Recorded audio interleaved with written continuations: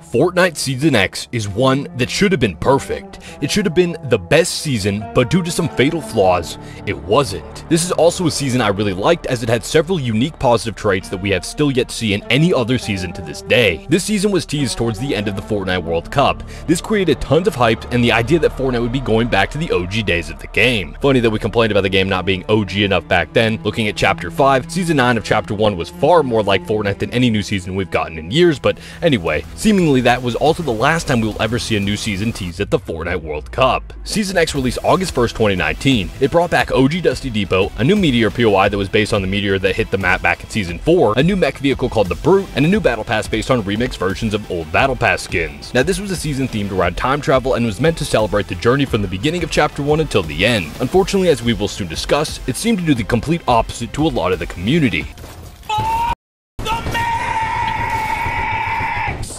We'll get to that, don't worry, but let's start with the good. Now, not a lot had changed with the map day 1, but that was for good reason. With the first and apparently last time, Fortnite would be getting brand new POIs each week, or almost each week. This is a crazy fun change that made each week of the season exciting to hop on and see what had changed on the island. Yes, we've seen small changes throughout more recent seasons on the map, but not entirely new or returning POIs. To list some of the map changes that we have gotten, we had Tilted Town, Gotham City, the return of Retail Row and Greasy Grove, Moisty Palms, a combination of Moisty Mire and Paradise Palms, Pandora from the Borderlands games, the Floating Island from Season 6, oh and who could forget Starry Suburbs, which was a pre-destroyed version of the place many players called Hogwarts back in the really OG days, as I believe that place was removed in Season 3. This was an insane amount of map changes, which in my opinion is the most exciting type of change in a game. The map of a game and what it contains is very important to me. Throughout the season there was a bunch of teasers for these new areas to be added as well. For example, the Welcome to Paradise sign over in Paradise Palms was changed from this to have a swampy theme in the background teasing the upcoming Moisty Palms POI. To this day, we have never seen so many map changes in a Fortnite season. I guess it does seem a bit amplified due to the season not dropping with many POIs from the start,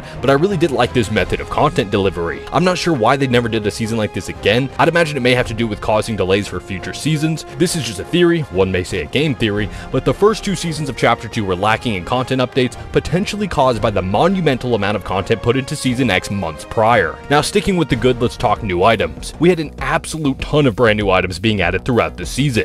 We got the automatic sniper, junk rifts, the shield bubbles, the zapper trap, the Batman grapple and explosive batarang, and for the first time ever, we saw a legendary tactical SMG only found at Starry Suburbs for reasons we'll get into soon. This new content in combo with all the old weapons that were unvaulted for the first time in years, like the TAC SMG, made for a great amount of content. So with all that content, what went wrong with this season?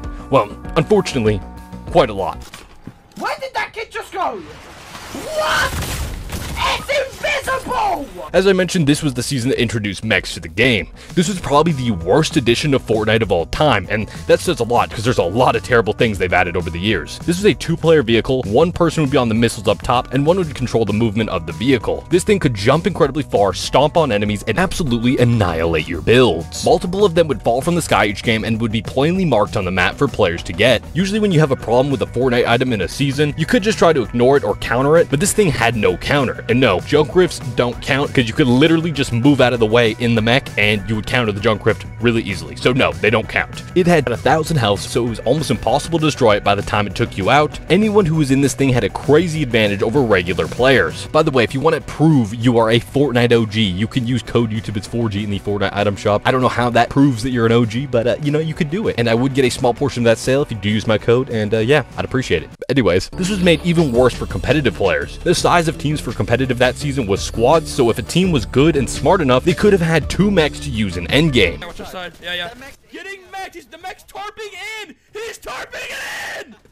The mech is on high ground! Dying to this thing felt terrible, and getting an elimination with it didn't even feel rewarding. This was just an item put in place to try and lower the skill gap for bad players, a problem Fortnite still struggles with to this day with certain mythic items. Epic refused to nerf this thing for a while. The first quote-unquote nerf was them adding a laser to see where the mech was aiming at. Oh, thanks Epic. I love to now know that I have a 100% confirmation that I'm about to die to this thing rather than being 99% sure. This is also theorized as being a plan change due to the mech having this laser in one of the loading screens you could get in the battle pass. Half the season was ruined because of this stupid thing, and it still bothers me to this day because this ended up being an incredibly hated season due to things like the mech, when it actually had potential to be one of the best seasons we've ever seen with the amount of content we got. I know you're having monitor problems right now, but it's all good.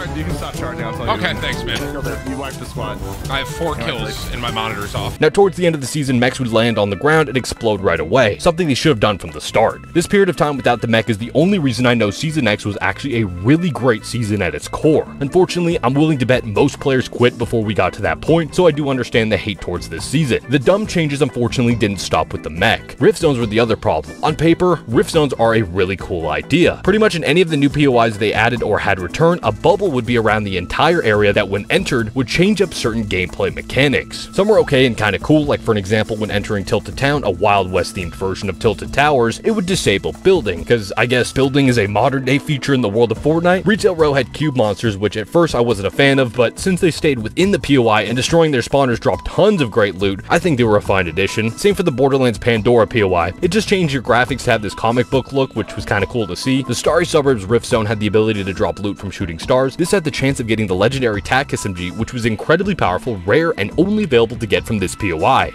But the other zones were just stupid. The amount of hype I had to see Greasy Grove finally return after months of it being frozen. All of that hype just to have Taco Time ruin it. No, no, no, no, no, no, no. Wait, wait, wait, wait. Wait, wait, wait, wait, wait.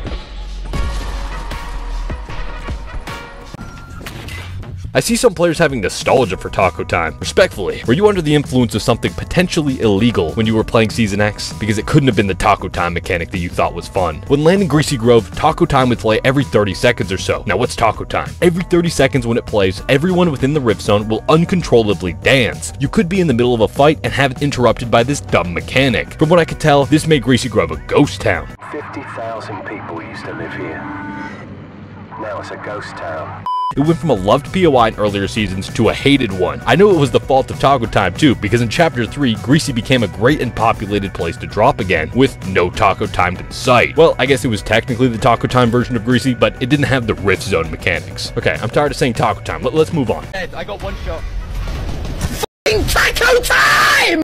Rift Zones went from gameplay changing to gimmicks as the season progressed. This ruined the hype for many of these new and returning POIs. Moisty Palms, another place I was excited to see, had a gimmick where pressing whatever button it was to crouch, instead of crouching, would make you turn into a random prop from the prop hunt mode. On paper, that doesn't sound too bad, but it really was just a pointless addition that kept players from wanting to go to this new cool POI. The POI was literally just Paradise Palms, Moisty Mire, and the OG prison combined, but in my opinion made for a really solid place to land if it weren't for this prop hunt gimmick. Ending this season, we had the best event we ever got, the Chapter 1 End event. The music that played during this still gives me chills to this day. The hype for a new map, but the sadness that the current one would have to be destroyed to get a new one. I guess Epic never heard of a map rotation system. Regardless, it worked. The first time at least. I mean, we're on Chapter 5 now, so Epic, just give us map rotations already. So many old maps we'd like to play on again. Thank you. During this time, tons of players feared the idea that Fortnite would never come back online again. And by tons of players, I mean literal 12-year-olds, because anyone above the age of 13 knew Fortnite wasn't shutting down like all the clickbait articles would suggest. It did create a ton of hype though. No other game has ever done this before. Fortnite was offline for 2 days straight, the longest it's been down ever, as future chapters have had their end event downtime shortened until the next day.